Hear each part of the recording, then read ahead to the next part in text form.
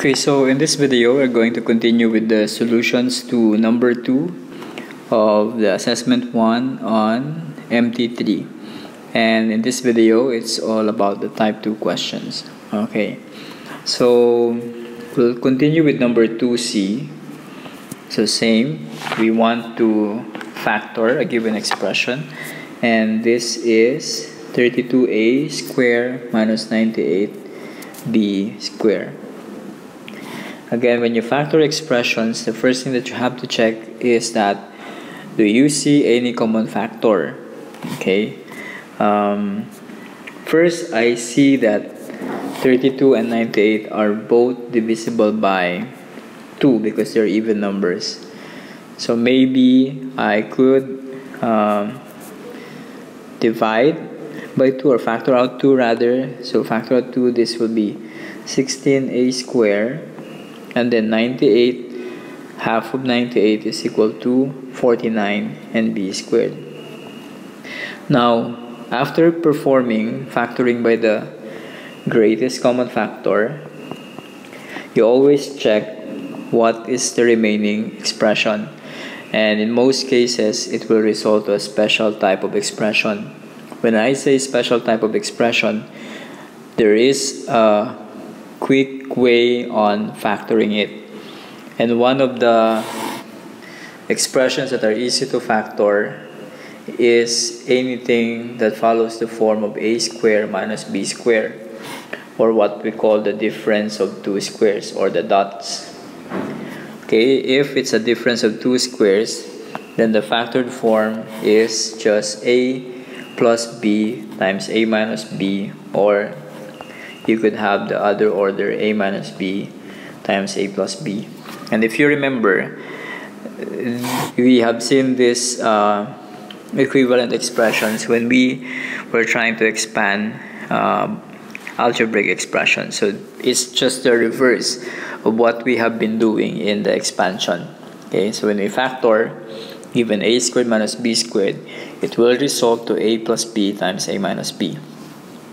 So upon checking, or if we check 16a squared minus 49ab, so this is 49, the condition for it to be a difference of two squares is that the expression should be perfect squares. So 16 is a perfect square, a raised to 2 because it is raised to 2, it's a perfect square. 49 is a perfect square, and then b squared, of course, is a perfect square. So since it follows a squared minus b squared, then we could continue with the factoring by having two binomial factors. The first being the square root of 16a squared, which is 4a, and the second to be the square root of 49b squared, which is 7b. And then the second factor will have those same expressions, and then the first is a plus and the second is a minus, or the other way around. Now, having this, you could see that there are no more common factors among the expressions. So this is your factored form. Okay? Letter D, number 2D.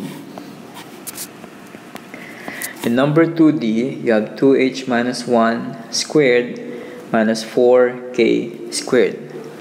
So the existence of the squares here already signals that this somehow follows the form a squared minus b squared, except that it's not as simple as a and b. What we have is a 2h minus 1 and a 4k squared. So how do we factor this out?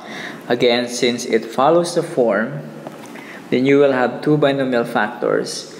First coming from 2h minus 1 squared, which is just 2h minus 1. And the second coming from the 4k squared. The square root of 4k squared is 2k. Okay, so you have 2h minus 1 and 2k. So one will take plus and the other will take a minus sign.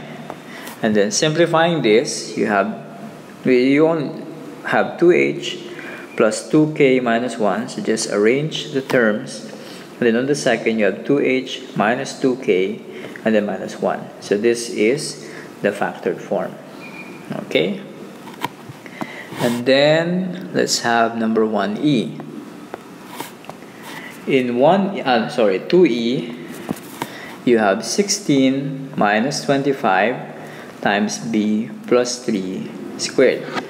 So again, the squares, or the square is signaling me that it's somehow a difference of two squares, and if you check the numbers involved are perfect squares.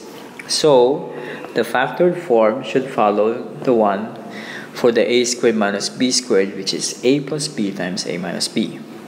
So to get the first terms, again, they will depend on the 16.